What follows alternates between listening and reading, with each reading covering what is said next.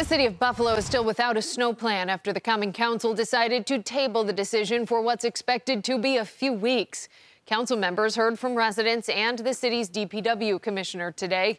Many of the people who spoke aired their frustrations and said they didn't believe the Queen City is ready for another winter. Many voiced concerns about warming shelter plans, including the resources available at those shelters. DPW Commissioner Nate Martin was on hand to try and provide some answers.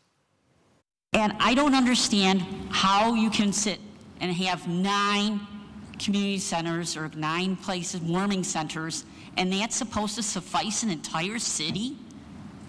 And you're hoping that maybe the blizzard won't hit the whole city? MREs, water, cots, you put that in and it's fulfilled by county and or state. I know there's a stockpile locally that they have available, so you know, that's how the supplies work. I would say if you are coming to an emergency shelter, in our plan, I think we list those personal items that we really ask that residents take a look at and bring as needed. Martin says all warming shelters have generators in place. Buffalo Public Schools says there are 5 buildings that could be used in the event of a snow emergency, but those plans would still have to be worked out.